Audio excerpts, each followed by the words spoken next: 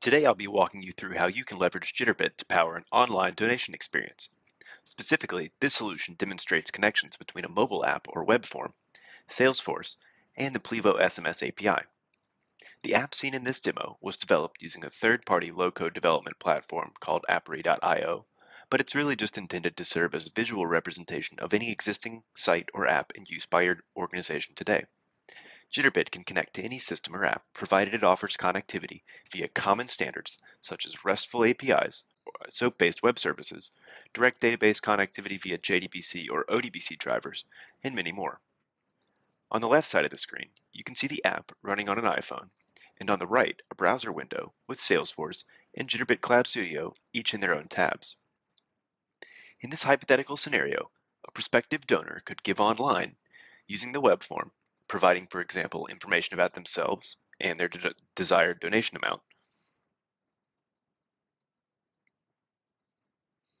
Upon submission, they receive an SMS acknowledging their donation submission and letting them know they'll receive further notification regarding the status of their donation. Switching over to Salesforce, if we refresh our accounts list,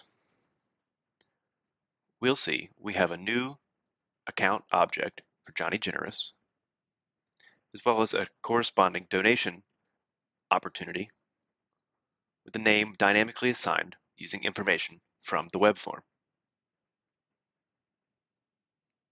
Here we'll simulate donation transaction processing by changing the opportunity stage from prospecting to closed won.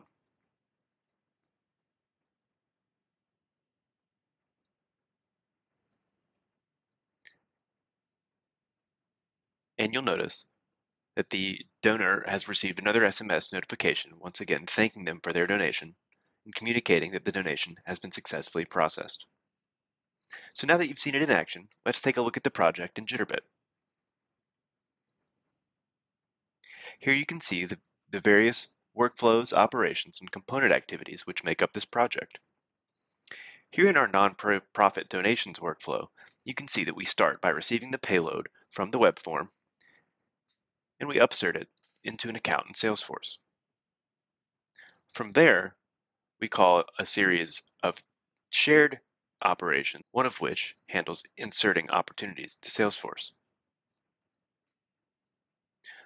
Once that operation completes successfully, it calls the Plivo SMS operation, which sends the notification to the end user.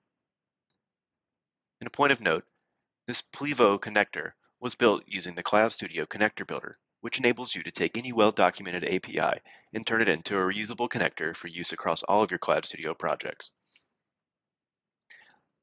I hope this video has helped you get a better idea of how Jitterbit Harmony might help enable your institution to drive more interactive digital experiences for your donors, volunteers, and staff. Thanks for watching.